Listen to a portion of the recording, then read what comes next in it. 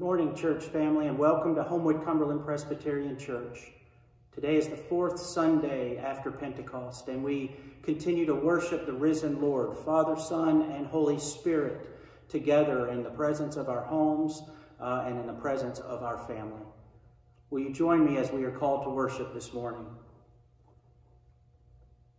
Brothers and sisters, you are a chosen race, a royal priesthood, a holy nation, God's own people, in order that you may proclaim the mighty acts of the one, Jesus Christ, who called you out of darkness and into God's marvelous light.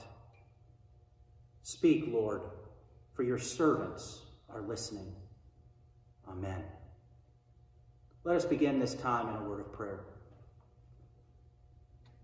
Sovereign God, ruler of all hearts, you call us to obey you and favor us with true freedom.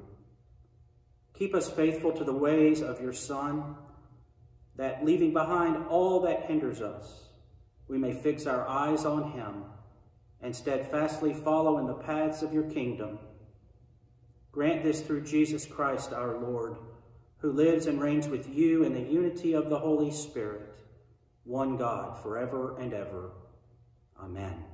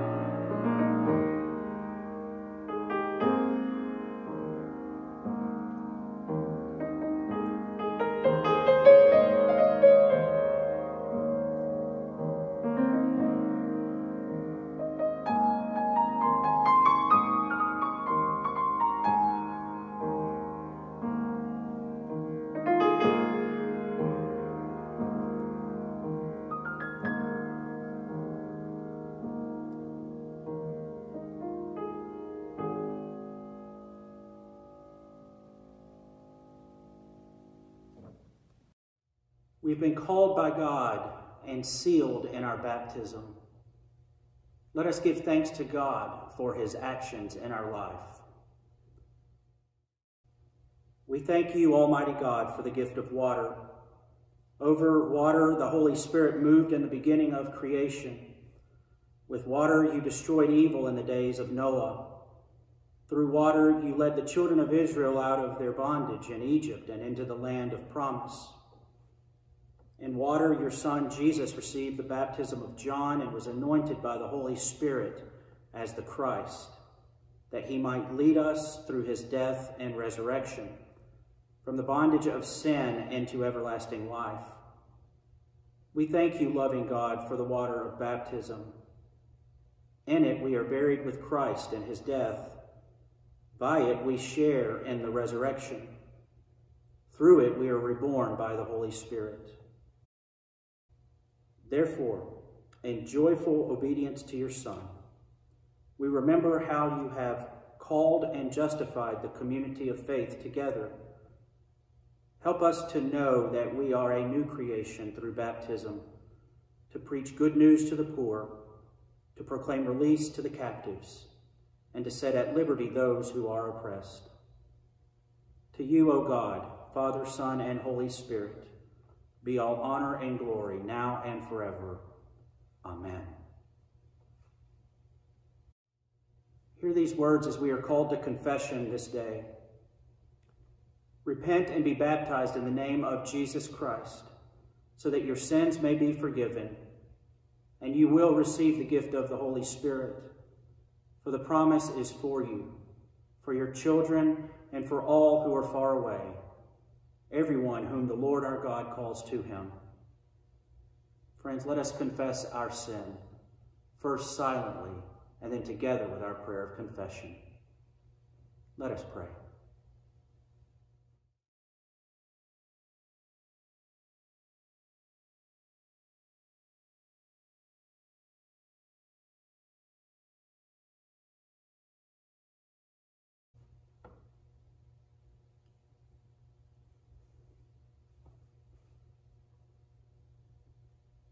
In the name of the Father, and of the Son, and of the Holy Spirit. Amen. Let us now pray together.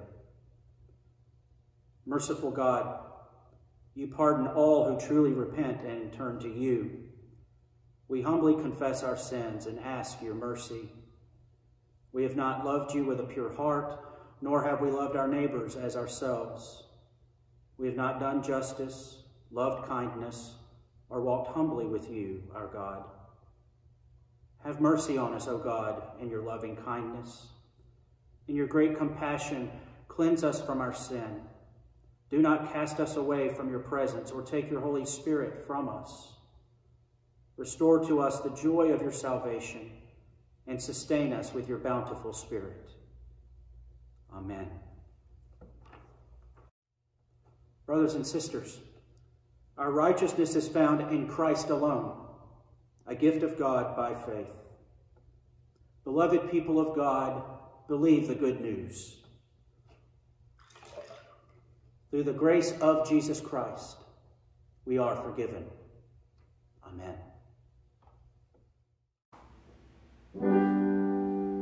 Praise God, from whom all the blessings flow.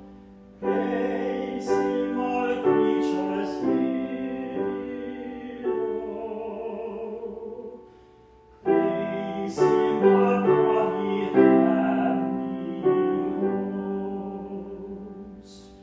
Praise Father, Son, and Holy Ghost.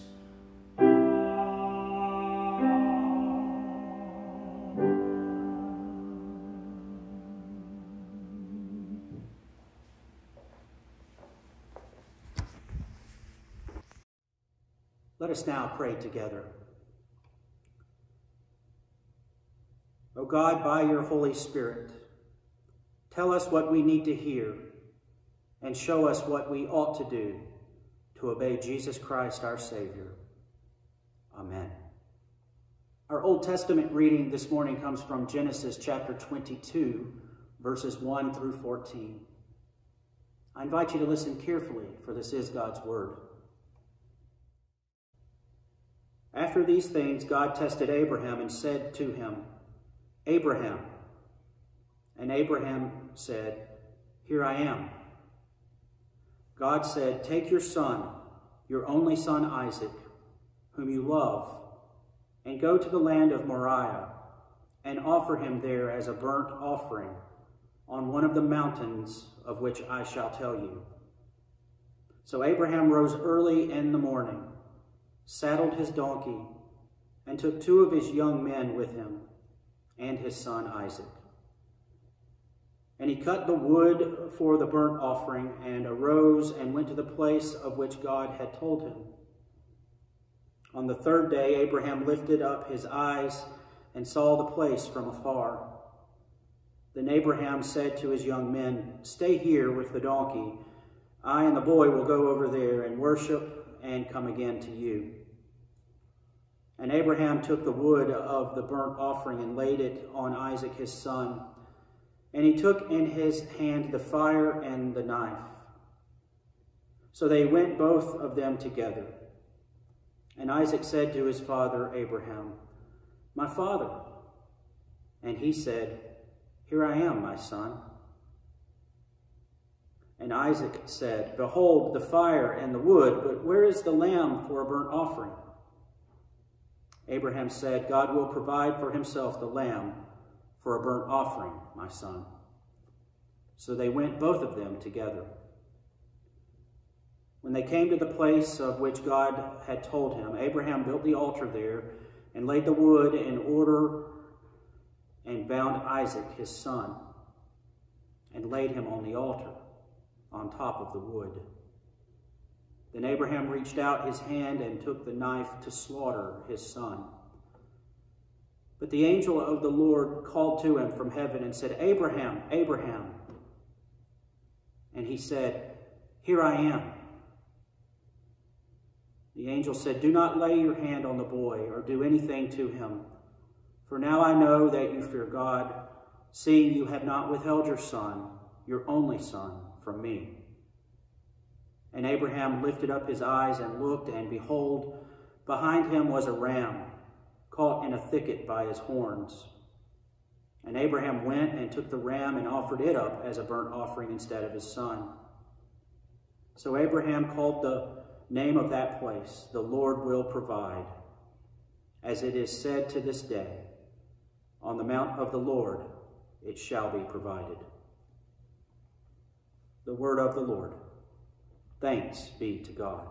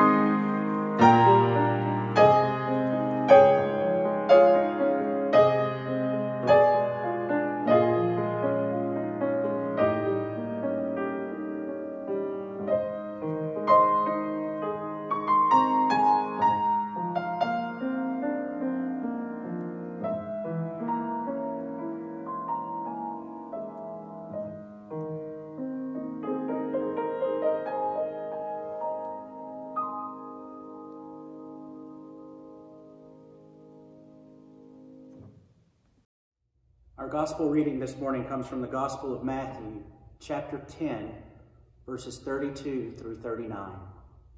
Again, I invite you to listen carefully, for this is God's word.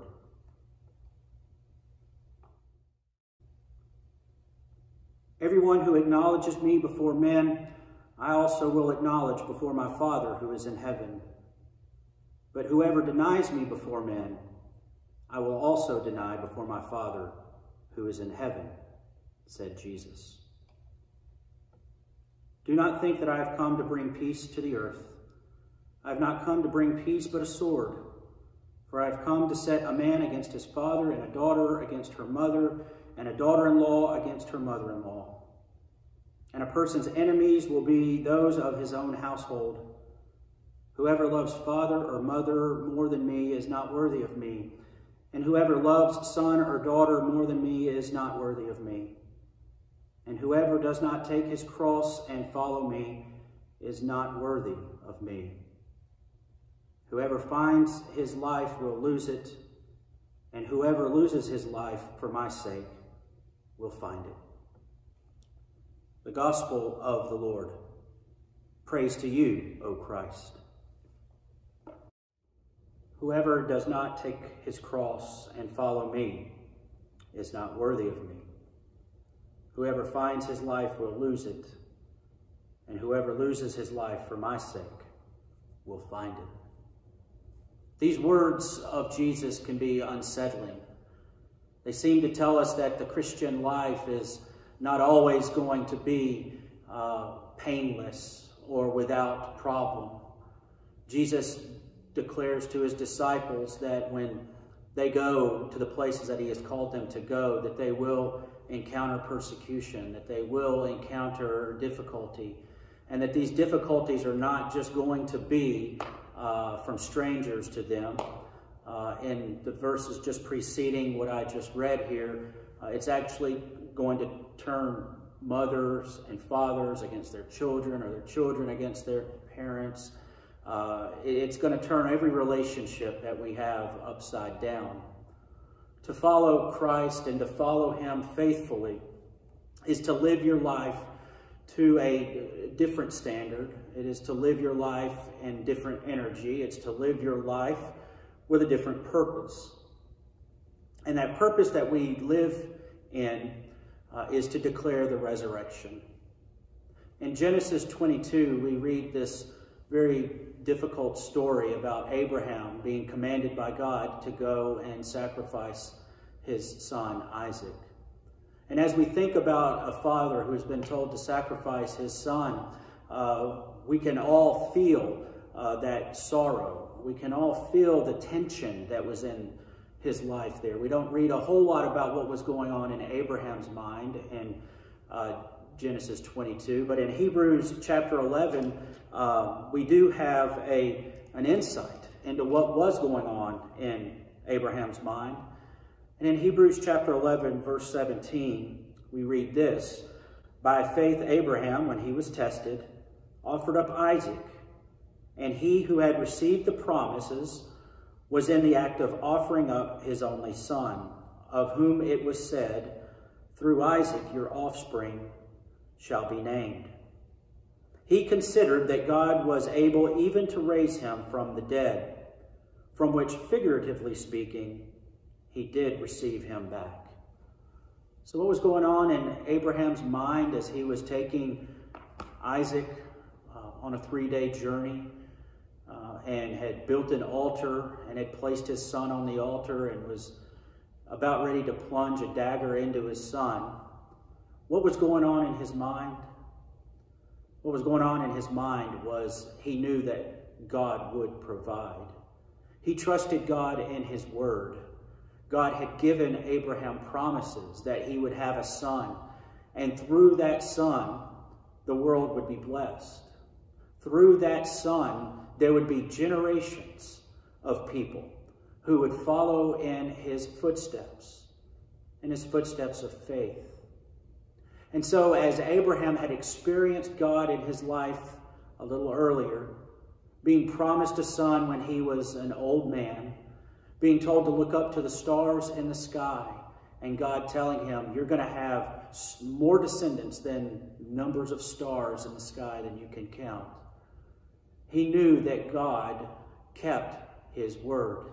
And when God spoke, God keeps that word.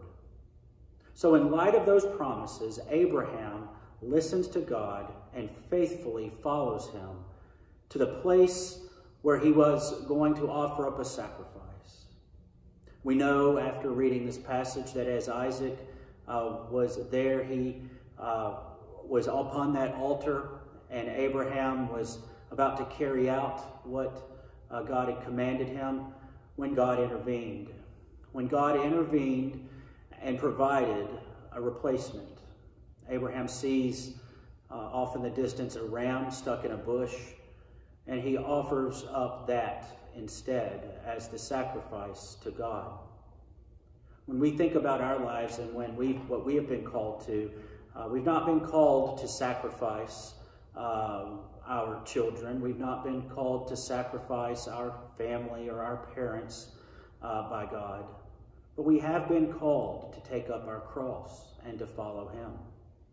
And I would argue that taking up one's cross, it should be to us every bit as heart-wrenching and difficult as what Abraham was experiencing in Genesis 22. Abraham believed the promise of God, therefore he acted. He believed the promises of God to be true, and so he was faithful.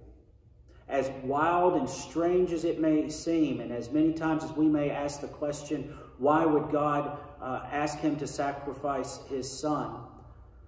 We do have to know and understand that God does know what is going to happen. And though Abraham did not know it at the time, we were made aware that this was a test. And whether or not we want to agree with the way God tested Abraham, that's kind of up to us, I guess. But at the end of the story, at the end of the day, when we see Abraham and Isaac coming back over that hill to return home, we see a man and his son who believed the promises of God, who believed the promises of God to follow him wherever he leads. Jesus tells his disciples to take up their cross and follow him. And to us, we fall into that category of disciples. And when we think about taking up our cross, our mind may jump from here or there, place to place. And there may be things that cause us fear and anxiety. There may be things that cause us to think twice about taking up that cross. One of the things we may look at and see is the fact that not everybody's going to like it if we take up our cross. Our friends and our family, our neighbors, co-workers, strangers, whoever may not like what it looks like when we take up our cross. But the question that we have to ask ourselves is, do we trust God enough? Each and every one of us have had an Abraham experience in our lives. An Abraham experience where God has called us and has called us to leave from our homes to go somewhere to serve him. Every one of us have had an Abraham experience when God gives us a promise, just as he promised Abraham would have a son that would be the father of many nations. God has given each and every one of us promises for our lives. And in every one of those promises, we know that God fulfills those promises. When times are difficult in our lives and we have to go through the burdens of loss and death, we know that the Lord provides for us the strength that we need to endure and to get through those times. Though we may not know how we would make it through times of tragedy, in many ways we do. And we may look back and we can look into the mirror and say, I did not think I could go through something like this. But the Lord provided. Many, many friends and family and I myself have felt this, especially at the loss of a loved one, at the death of a loved one. Something that seems to be unbearable, but yet we all find the grace and the strength to remember our loved ones well and to worship God in the midst of that time of loss.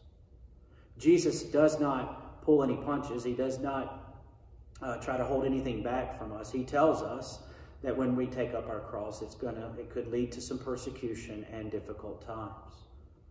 But we have to remember Abraham, how the Lord provided for Abraham during his time.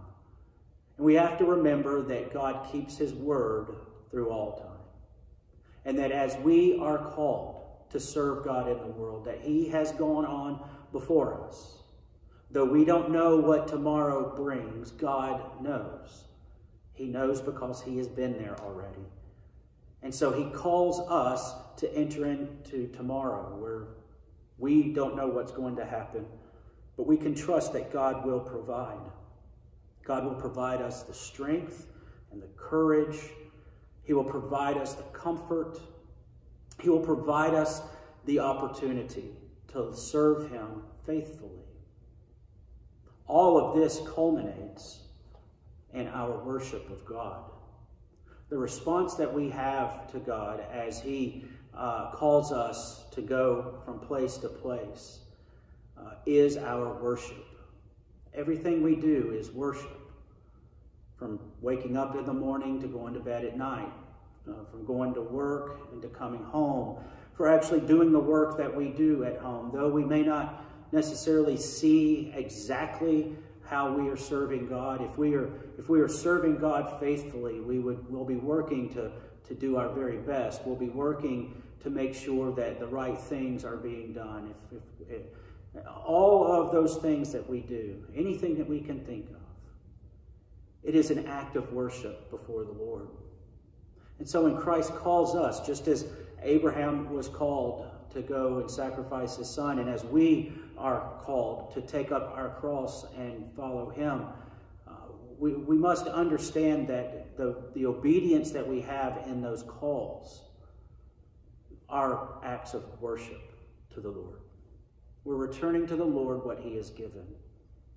Abraham knew that he had no son until God intervened. And so just as Hebrews tells us, Abraham knew and trusted God. He trusted him when he promised to give him a son. And so he had already had the faith in his mind and within his heart that the Lord is going to provide in this time. That if Isaac was the child of promise, then God would save him. He would save him either by stopping Abraham or through resurrection. And that's the promise that we live in as well. When God makes his promise, he keeps it. He provides. And so as we think about our lives, as we think about this moment that we are in, I want to encourage you to trust God above all things. To trust God because he is a God who provides. And so since everything we do is worship, let us have confidence to enter the holy places by the blood of Jesus, by the new and living way that he opened for us through the curtain, that is, through his flesh. And since we have a great priest over the house of God, let us draw near with a true heart and full assurance of faith, with our hearts sprinkled clean from an evil conscience, and our bodies washed with pure water. Let us hold fast to the confession of our hope without wavering, for he who promised us is faithful. And let us consider how to stir up one another to love and good works, not neglecting to meet together as is the habit of some, but encouraging one another, and all the more as you see the day drawing near. Friends, this is our call. This is how we are to live. And may we do so, filled with the faith that we have in his promises, that he will always provide and he will always be with us. In the name of the Father, of the Son, and of the Holy Spirit. Amen. Let us now confess our faith together. The Church's commission, which is the foundation of its freedom, consists in this: in Christ's stead, and so in the service of his own word and work, to deliver all people through preaching and sacrament, the message of the free grace of God. We reject the false doctrine that with human vainglory the church could place the word and work of the Lord in the service of self-chosen desires, purposes, and plans. The word of God will last forever. Amen.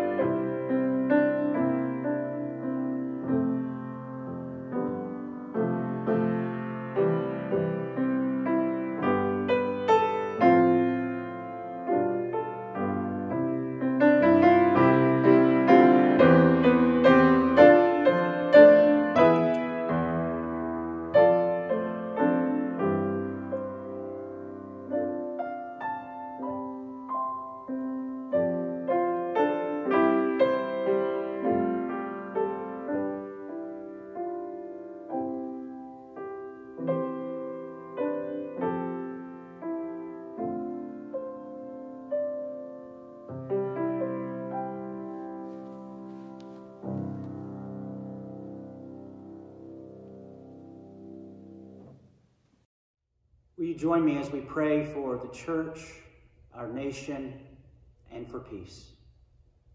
Let us pray.